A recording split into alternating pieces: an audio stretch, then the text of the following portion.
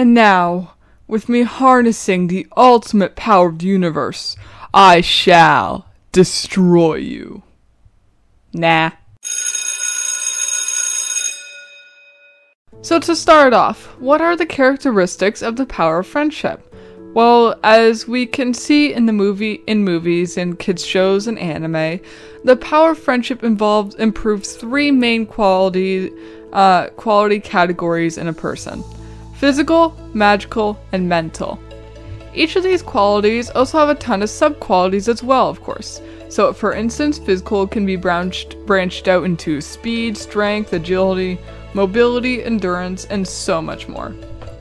Magical can equate to the magical powers that people may have either the overall strength of the power, their mana being refreshed with them basically starting their battle with untapped magical stamina, or perhaps they unlock an entirely new power, and so much more.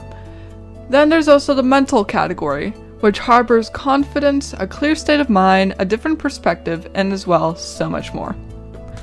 So how exactly can we write these sorts of improvements occurring and make the reason due to a person's friends without it being overused or cringy? Well, to start, I wouldn't recommend improving the magical portion at all unless, of course, it's a kid's book or a sort of story that is expected to have these people somehow be completely recharged just because they thought about their friends. Though if you choose to have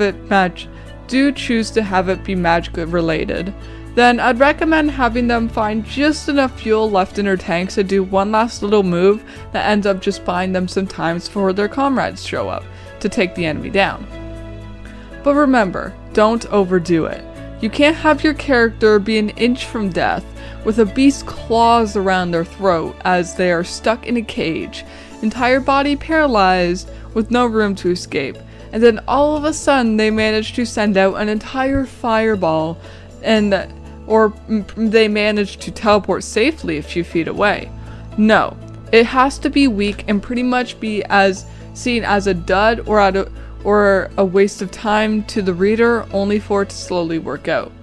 For instance, if you had a fire user in the situation previously described, then have their little fuel left be them forming a spark or warming up their skin to the point where the beast drops them and is stunned for a moment. Or if they can teleport, then have them teleport just outside of the beast's grip, maximum 1 inch away from their claw. If you have someone that can fly, then have them have just enough strength to lift up and knock the beast partially off balance. Basically do little moves that confuse the enemy for just a few seconds till backup arrives. But you must also make sure that afterwards the character is practically drained and is unable to do much for a little while since they have to recover. But all in all, the power left should basically be at a level that would be a baby's first moves. Next up, let's do physical. Picture this. You're on a rocking boat of sorts, and all of a sudden these giant, human-like animals come onto the ship and attempt to slaughter you and all of your friends. You've been kicking ass and managed to knock a cheetah person overboard as well as a wolf person. But by then you've sustained multiple injuries and find yourself struggling to even hold yourself up. That's when a giant bear chucks a crate that weighs several hundred pounds straight for you, and it manages to crush the lower half of your body. You attempt to break free or call for help, but your friends are all busy fighting and the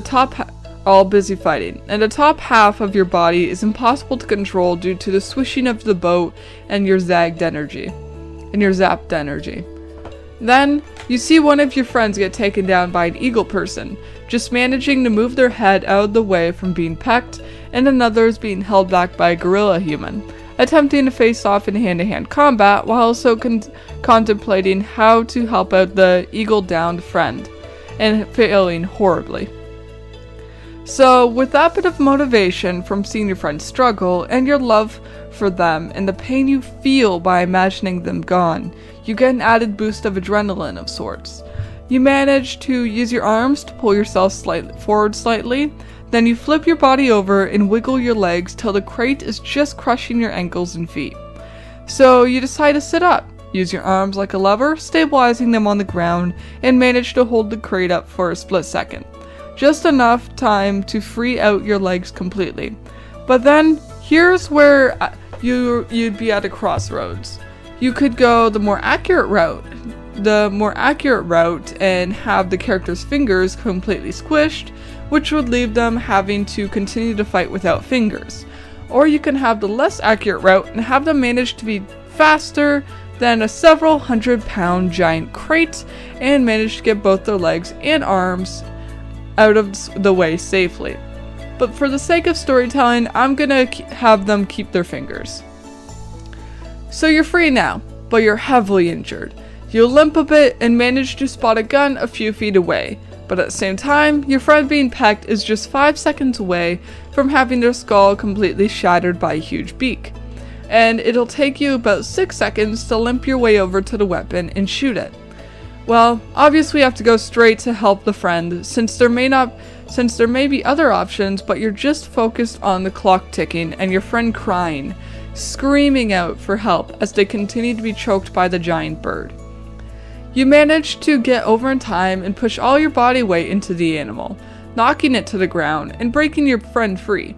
You gesture to the weapon, they nod, with their paint-soaked face, and rush over, grabbing the weapon and shooting the bird. Next, the gorilla, that was another second away from biting your buddy's head off. Then, the bear, that now had two of your other friends cornered that were busy fighting a Canadian goose previously.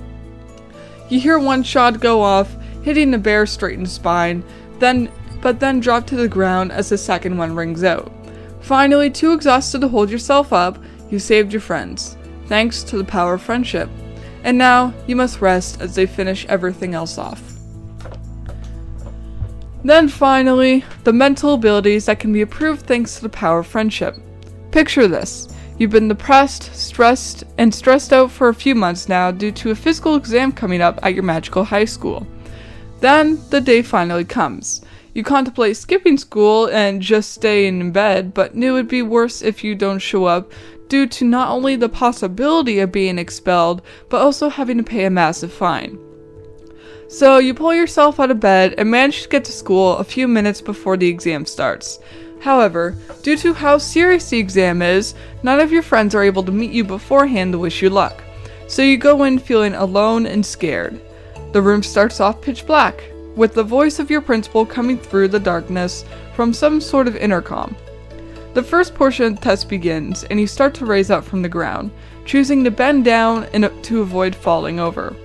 Then, the lights come on, and you realize you're on a tall stone platform with several more around you, getting higher and higher. Below you is rolling, bubbling lava. You search up to the highest point and find a balcony. That must be the checkpoint. Easy. It's just some parkour. Except the problem is that each platform is several feet apart, and you've only made jumps at this distance a few times. Plus, you've always had a mild fear of heights that was always easy to ignore up to now.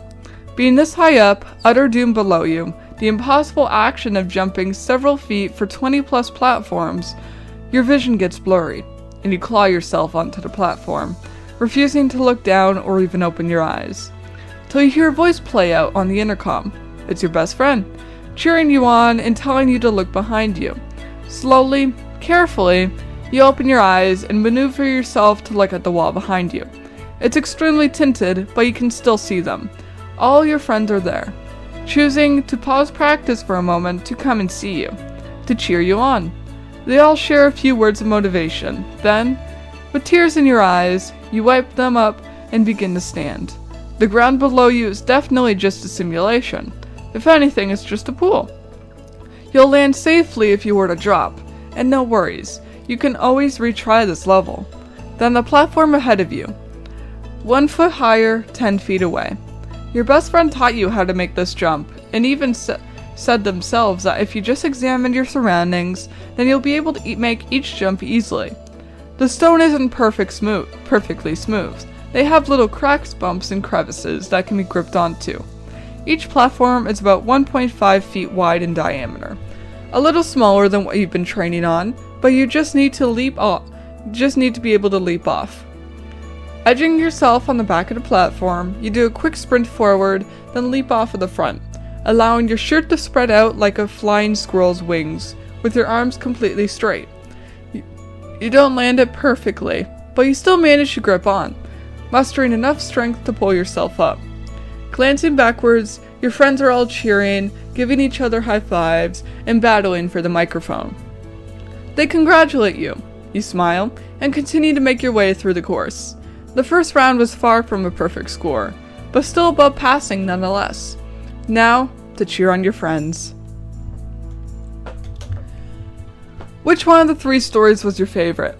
I'll be leaving the question as a Q&A on this episode on Spotify. If you're listening on a site that allows commenting, then feel free to comment which was your favorite and what you thought of it. And just like that, you managed to use the power of friendship to give your characters a little bit of strength without it being corny or cringy.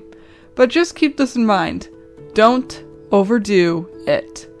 Especially if the story isn't marketed directly to kids. Instead, just have the power of friendship be a little boost, just like how I've been saying for this entire episode. If you have any questions on writing the power of friendship or like suggestions, then don't hesitate to comment or contact me.